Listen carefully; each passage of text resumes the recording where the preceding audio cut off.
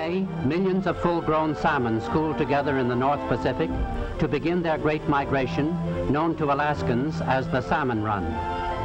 Many of these millions find their way to the better-known fishing grounds of southeastern Alaska and British Columbia, but a still greater number travel northward to the Gulf of Alaska and the Bering Sea.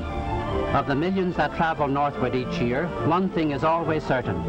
They never fail to appear first at a group of islands known as the Shumagans, situated near the middle of the Alaska Peninsula. The term millions is not exaggerated. For example, in 1932, the run of salmon that emerged from the deep sea near the Shumagans measured 12 miles wide and continued past a given point for 28 days. It seems strange that these salmon should come first to the Shumagan Islands instead of seeking the more direct way to the Bering Sea through the passages to the westward between the Aleutian Islands. But science offers a reason. At one time, the Alaska Peninsula was a group of islands, and the water passages between them were the shortest routes from the Pacific Ocean to the Bering Sea coastlines. For countless generations, the salmon are believed to have used these short passages. Volcanic eruptions have since filled in these passages, but the salmon have not had time to form a new habit and still persist in following the old instinctive routes. Finding themselves blocked by the solid dry land of the Alaska Peninsula, the salmon now turn westward.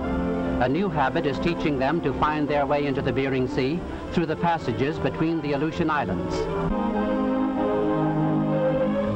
When the salmon which have evaded the fishermen finally enter the freshwater streams, the streams in which they were born, then one of the great epic struggles of nature begins. Day after day, week after week, for hundreds and even thousands of miles, they battle their way upstream against swift currents, seeking quiet waters where they may spawn. In the salt water of the ocean, these fish were in the finest of condition. Now in freshwater streams, they stop eating entirely, lose their beautiful silver color, take on brilliant hues of pink, red, and purple, and they are safe from fishermen's nets, for they are totally unfit for human consumption. Some of the streams are so shallow, they travel for days and weeks with their backs out of water. Their particular mission in the economy of creation is to see that their species is perpetuated, even at the cost of their own lives. Next year, their offspring will swim downstream and lose themselves in the ocean. But the adult salmon, now fighting against the swift current, will never return. For as soon as the spawning is done, they die. Self-preservation, proverbially the first law of nature, in this instance becomes the law of the preservation of the species.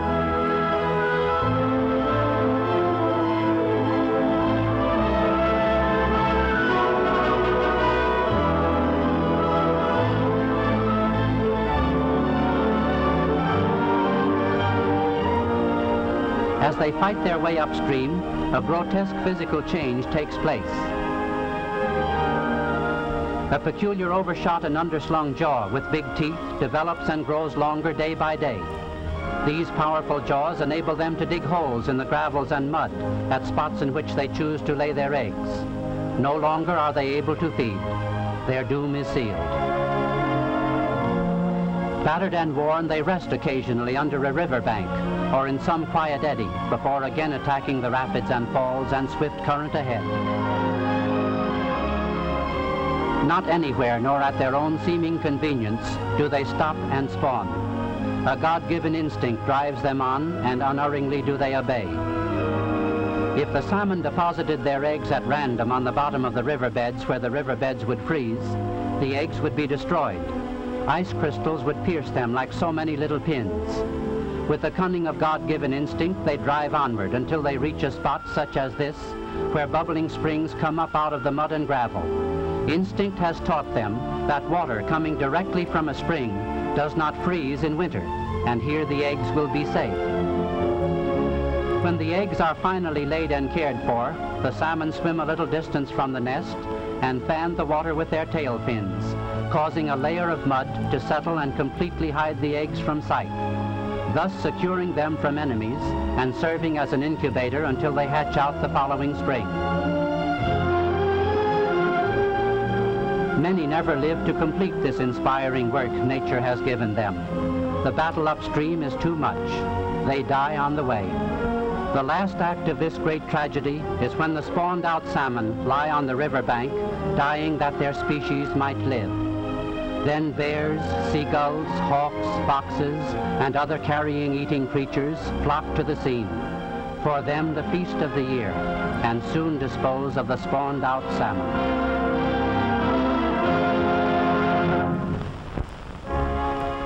Seward thought he had bought a land of gold. He had. But it was really these silver millions that made Alaska so valuable to America and the world.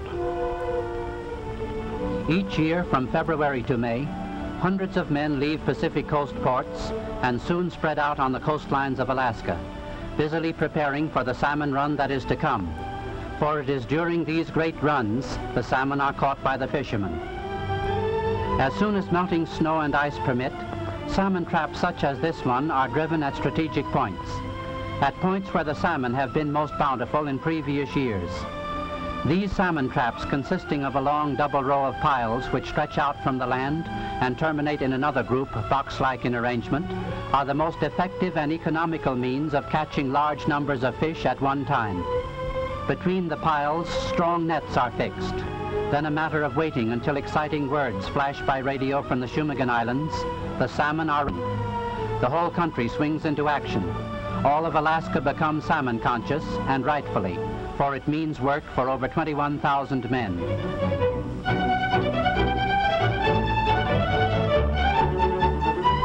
Fast tenders are dispatched from the canneries to the traps, which become filled suddenly with wriggling silver flashes by the thousand as if by magic. There is nothing to keep these fish from swimming out once they are caught. Only the instinct never to turn back keeps thousands of salmon in the traps.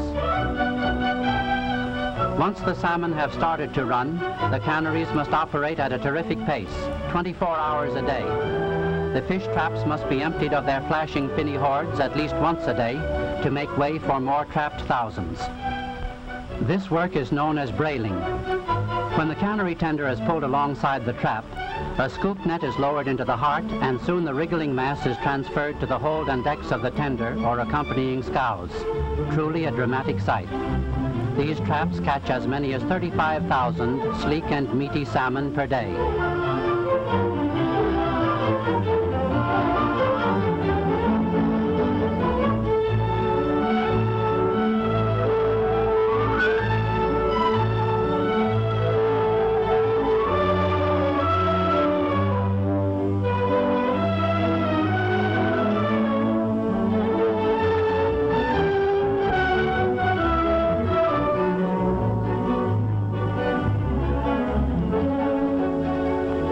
This trap fishing, of course, is only one of the methods used to catch the millions of salmon.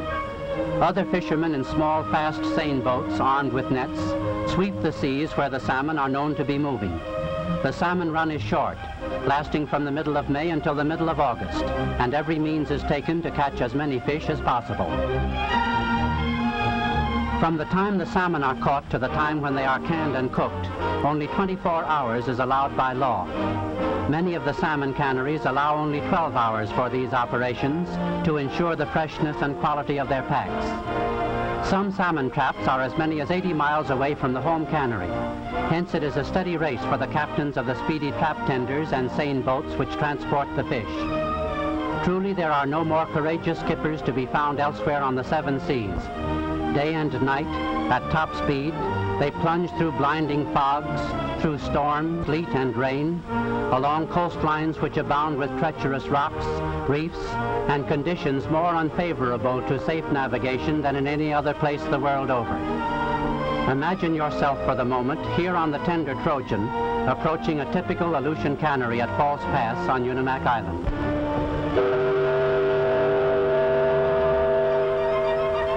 The whistle sends the ever-present seagulls into flurries of screeching excitement. For them it is a dinner bell announcing the approach of a square meal. All during the season they flock to the canneries and wait for the cleanings of the fish on which they feed.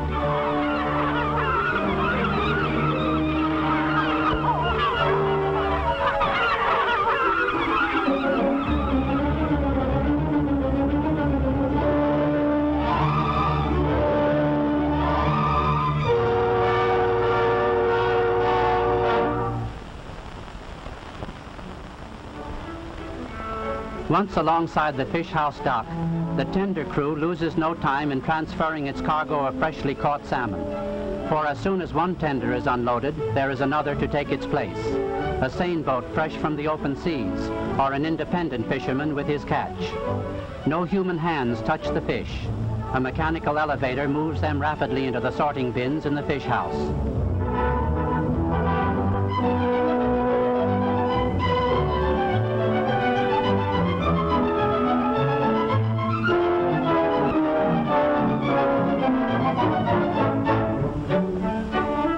A machine almost human, the iron chink, cuts off the heads and tails, cleans, and in some cases molds the fish to fit the cans in a jiffy.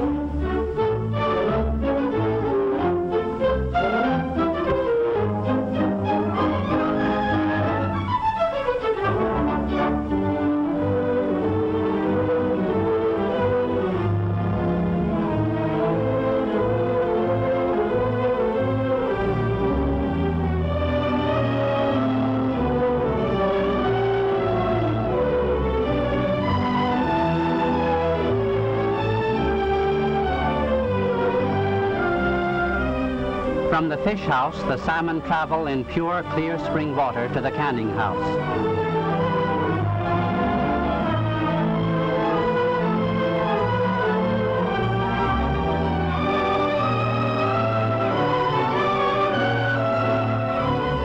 As thousands of fish are cleaned and delivered to the canning house hour after hour, there must be thousands of cans to imprison the delicate flavor for which the Alaska salmon has found universal renown.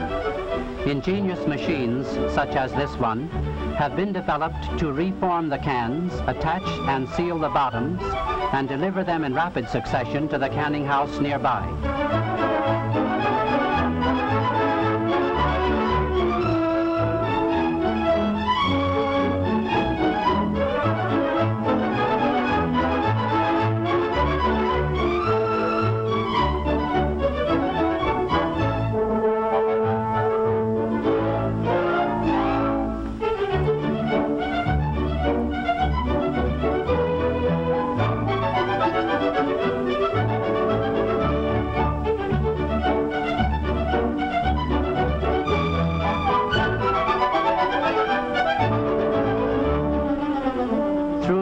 During which the salmon industry was growing in Alaska, can manufacturers found it advantageous to ship partially formed cans to the fisheries.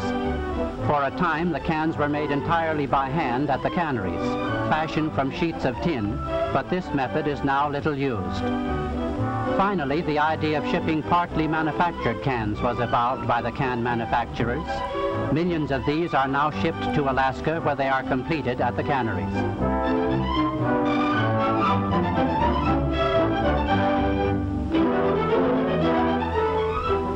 Filling machines are no less a wonder than the iron chink.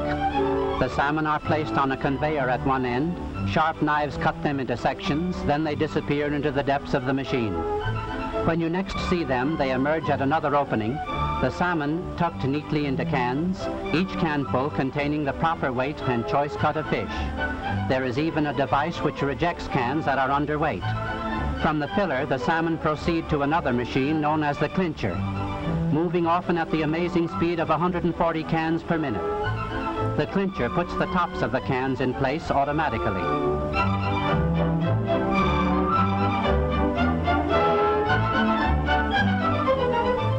Next along the route of travel is the vacuum sealing machine.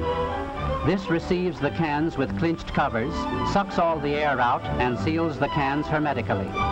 To this machine, developed by can manufacturers, we owe a great debt, for without its benefits and its perfection in sealing cans so that no air can reach the contents, no food could be preserved in this manner. Rolling merrily onward, the cans pass through a washing machine.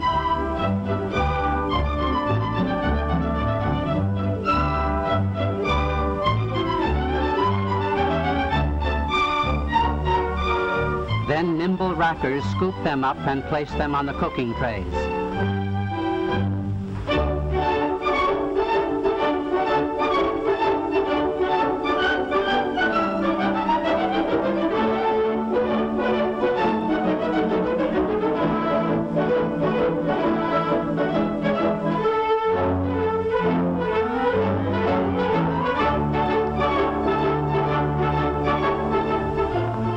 cavern-like steam cookers known as retorts stand ready to receive tray loads of freshly canned salmon.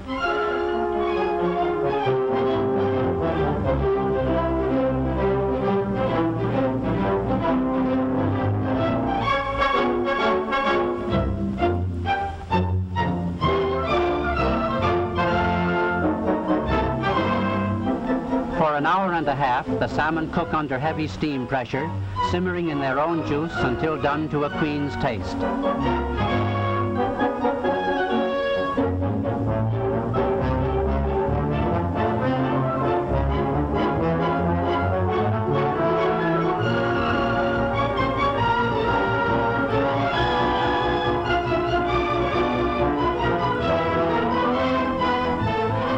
All day and night during the season, the cannery is a beehive of activity. Continuous cleaning, canning, and cooking of many varieties of salmon.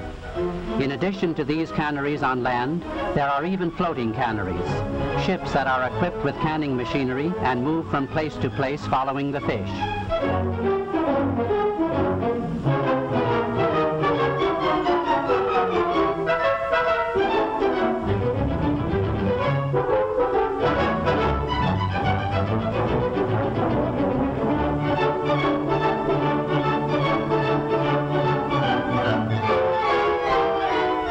Constant inspection eliminates the slightest leak in any can.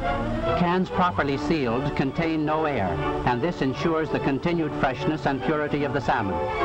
Usually in 12 short hours, salmon fresh from the sea are sealed fresh in the can and set out to cool.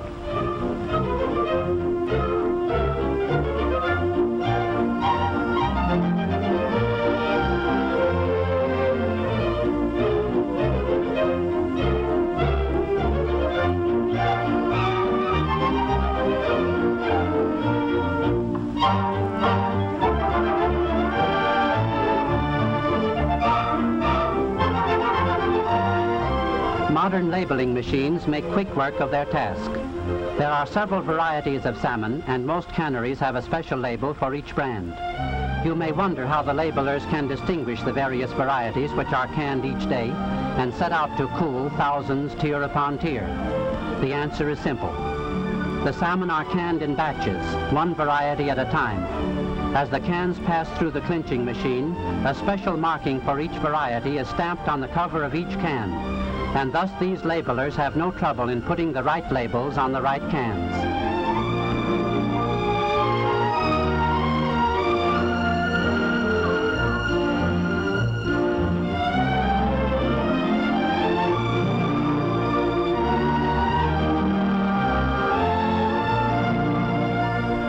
Labeled and boxed, the salmon are now ready for shipment to the markets of the world. Canada, Europe, especially England and the British Empire in general, are Alaska's best customers, and our own country, of course, is the greatest consumer of all.